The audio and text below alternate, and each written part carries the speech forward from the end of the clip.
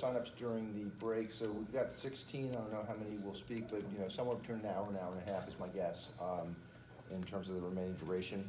But we'll stay up until 4 o'clock if there are more people that want to sign up. The next speaker that I do have signed up is Victoria Johnson. Okay, we'll come back. After that, Harvey Pullen. No comment. Okay, thank you. Might take less than an hour and a half. David Cabral.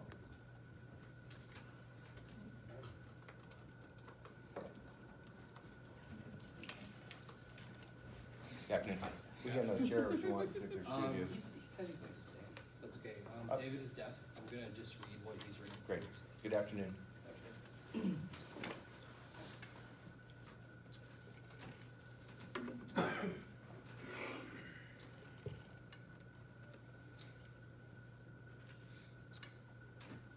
Good morning, Cannabis Control Commission.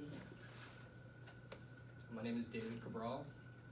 I'm an advocate for the cannabis community, for the deaf community.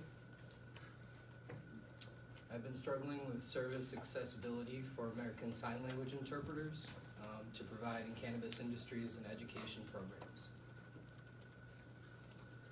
I want to share about the deaf community, which has struggled to have access to the Department of Public Health, DPH, for them to get medical licenses.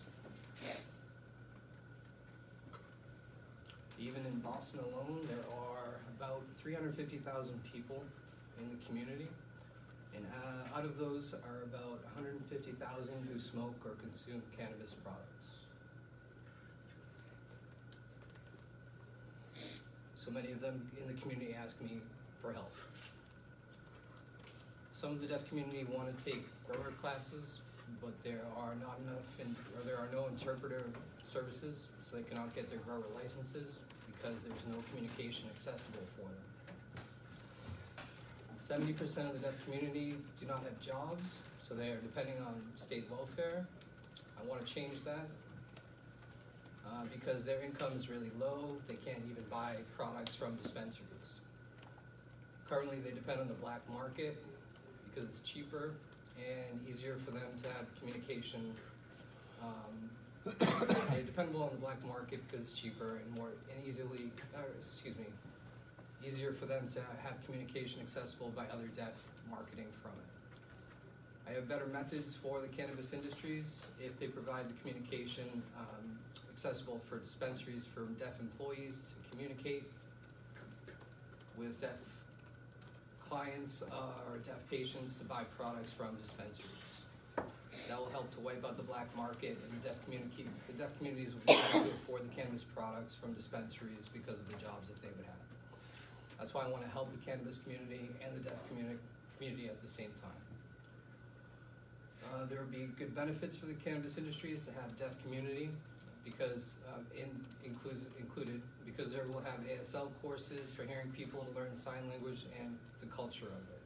That would be the good benefits for people to be able to communicate with the deaf community inside of the cannabis industry and outside of the cannabis industry. Those 150,000 who enjoy cannabis, they would also be able to participate in terms of jobs as well as growing the industry and the economy at the same time.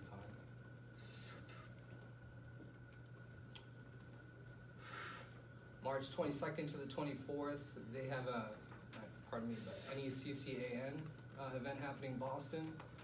They will not have any ASL interpreters yet, so they wanted the Cannabis Control Commission to work with the Massachusetts Department, with the Massachusetts Commission for the Deaf and the Hard of Hearing in Boston to have the interpreter service and the ASL or American Sign Language education programs for cannabis industries. Thank you for your time. Thank you, David. Thank you. And he will email, and if you have any questions, thank you very much. Thank you.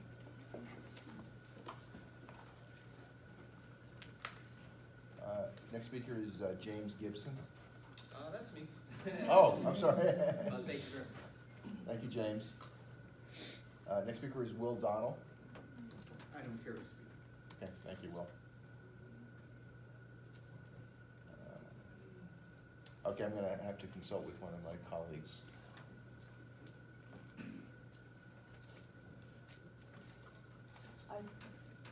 I think the last name is Westet, and it first looks like ICC or maybe Lee. It's ringing a bell for anybody, even close? It's, the last name looks like Wested, doesn't it? Yeah, Wested. Oh gosh, what? I'm sorry. It's just difficult to read the handwriting. Okay, we'll come back. Thanks. Next speaker is Chad Furman. Good afternoon. Good afternoon. So my name's Chad Furman. I'm from Holyoke. I'm a self-employed web application developer. And I met Steve Hoffman in the hallway and said thank you, but I want to take a moment